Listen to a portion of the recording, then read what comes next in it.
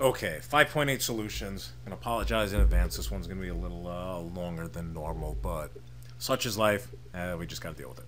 All right. So, solutions are types of mixtures, and as such, they're going to have the properties of mixtures. Okay? They can be separated by physical means as opposed to chemical. Okay? So they're not chemically combined. Review: heterogeneous, different throughout. Homogeneous is the same throughout, or a uniform composition.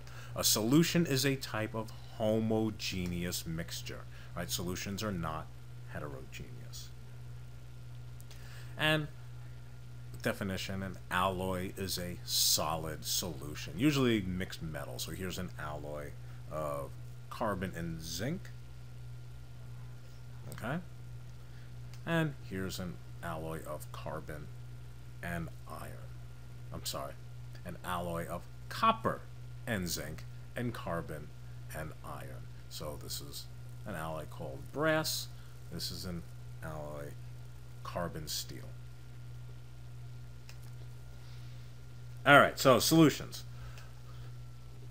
Solutions are going to be made up of two parts: the solute, the substance or substances that are dissolved in or into a solution. For example, the salt in salt water. The solvent is the substance that is dissolving the solute. For example, the water in salt water. Okay, so when we talk salt water, the salt is the solute, the water is the solvent, and the solution is the salt water. Term we've used a whole bunch of times, but we have to really make sure we remember it now. Aqueous is a solution in which water is the solvent. And we can see it's this AQ. Right. Generally, if you're having to pick between the solute and the solvent, generally, not always, but generally, the solvent will be a liquid. The solute will be a solid. Okay? Solute can be, they can both be liquids, but generally what we're going to be doing is solid solute, liquid solvent. Okay, so there's different types of solutions. And by types of solution, I mean the terms we're going to use to describe them. And very common, unsaturated. A solution in which more solute could be dissolved in a given volume of solvent. Okay? Saturated is a solution containing the maximum amount of solute that will dissolve in a given volume of solvent. Okay, so saturated, the solution is said to be at equilibrium. And I'll draw a little bit more about that in just a moment. The other one is supersaturated, a solution that contains more solute than would normally dissolve in a given volume of solvent. All right, so what does that mean? Let's say you take a cup of hot tea, and you add a little bit. All right, here's our tea. Lovely. Oh, that's going to spill, so we'll pretend the cup's a little bigger. Better. All right, and we add in a little bit of sugar. Stir it up. The sugar dissolves. Okay? At this point in time, we would call this solution unsaturated, because chances are we can add more sugar. And when we add more sugar, that dissolves also. Eventually, it gets to the point where no more sugar seems to dissolve, where the sugar starts to clump up on the bottom of our cup of tea. Okay? At that point, we would describe this as saturated. Now remember before when I talked about equilibrium. Okay? And equal, I know it's spelled a little different, but we'll pretend equal is the key word here. And what that means is, while we have this clump of sugar sitting at the bottom of our cup of tea, at any given moment, some of the sugar that's dissolved is actually settling out, precipitating out. And at the same time, some of the sugar that's clumped on the bottom dissolves. When the rate at which it's settling out equals the rate at which it's dissolving, okay, that's described as equilibrium. And a saturated solution is at equilibrium. Now, supersaturated means, let's say we take water and we put it on in a pot in the stove, okay, and we start heating it up. All right, and we add sugar, stir, add sugar, stir, add sugar, stir. Bring it to just about boiling, and keep on adding sugar until no more dissolves. All right, so we get as much sugar as we can pack into this water at boiling, and then we let it cool. If we manage to let it cool undisturbed, that sugar will stay in solution. So let's say when it cools down to 50 degrees Celsius, the amount of sugar that was dissolved at 100 degrees Celsius is still in solution. Okay, there's more sugar dissolved than that has business being dissolved. That's supersaturated.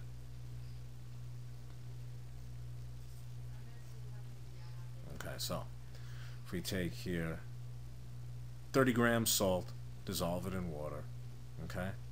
Now we're going to have an unsaturated solution, right? We can see all the salt is dissolved. We don't see any of it. Add 40 grams of salt into 100 milliliters of water, right? We have a saturated solution, but extra salt sitting at the bottom, and that extra salt is the portion that just didn't dissolve.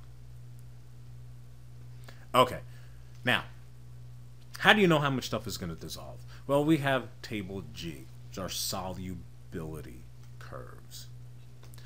You don't have to write all of this down, but table G shows the number of grams of a substance that can be dissolved in 100 grams of water at temperatures between, well, that should be between 0 and 100 degrees Celsius. Each curve represents the maximum amount of substance that can be dissolved at a given temperature. All lines that show an increase in solubility as temperature increases represent solids, because solids, you can dissolve more solid as temperature increases. They slope upwards. The lines representing gases slope downward, and that's because as something gets warmer, all right, as the water gets warmer, less gas will dissolve. All right, so here's the important things to write down here. This part here important to write down, and the amount, the number of grams in 100 grams of water. Okay, these are the important parts to make sure you have down. All right, so let's look at it.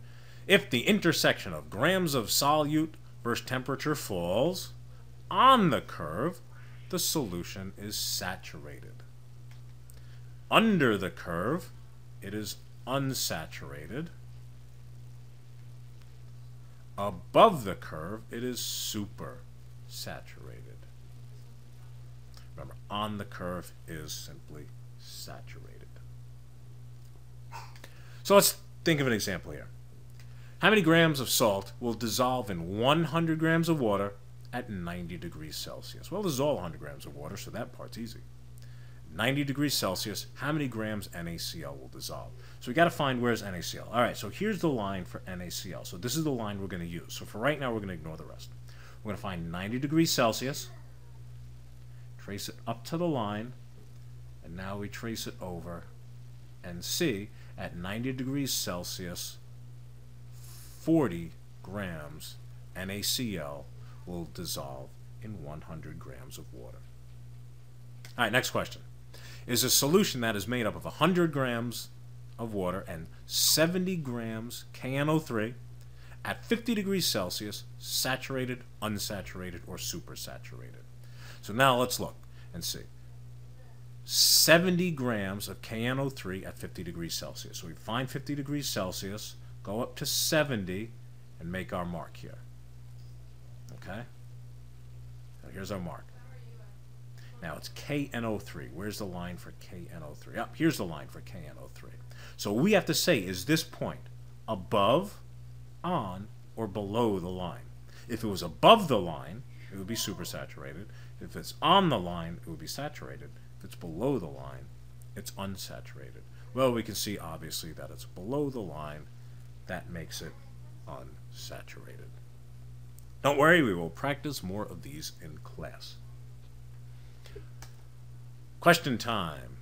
Name 2 substances on table G that are solids and 2 that are gases. If you can't do this, gotta go back and re-listen because I told you how to figure it out. Brings us to the end. I'll see you guys in school.